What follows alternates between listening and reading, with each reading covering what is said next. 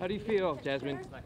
A smiling Jazmine Headley is breathing a sigh of relief tonight after notching 2 major legal hurdles in a matter of 24 hours. I'm just so grateful to everyone, and I'm just happy to be free. A day after the Brooklyn DA dropped all charges against her in connection with a disturbing encounter at a government benefits office where NYPD officers ripped her 1-year-old son out of her hands.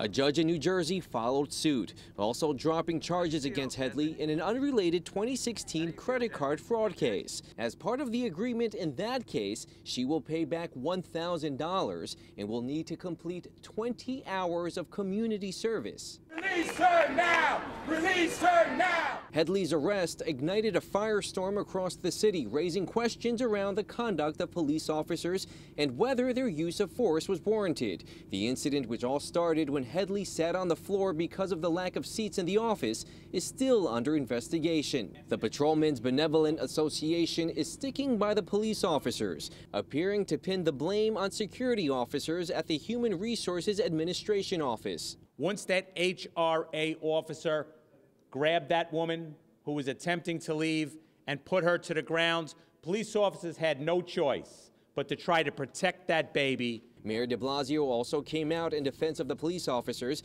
acknowledging that the situation at the office had already spiraled out of control before NYPD arrived. It's as simple as this.